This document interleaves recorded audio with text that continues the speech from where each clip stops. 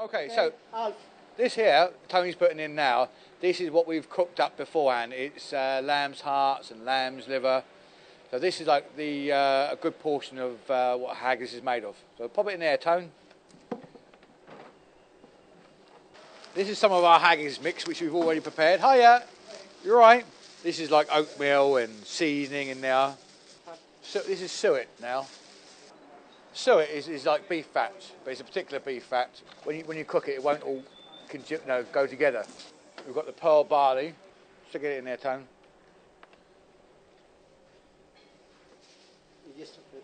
I put all this one. Yeah, we'll mix it all up together.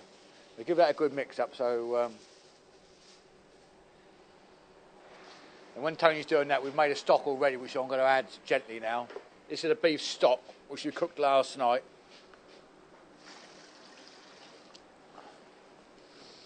What it is, we've cooked the lamb's liver and the lamb's lungs and the lights. We've cooked those again. We cooked those overnight very gently, and then we minced them up on a coarse plate. Like a Capisha. Skin of a vegetarian. Skin of a vegetarian. So it's totally vegetarian. How's it going, Ray? All right.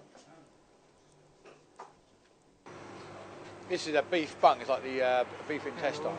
Like Tony said, it's quite thick, but this is what we use for the haggis. Yeah. But these, we sell hundreds of these.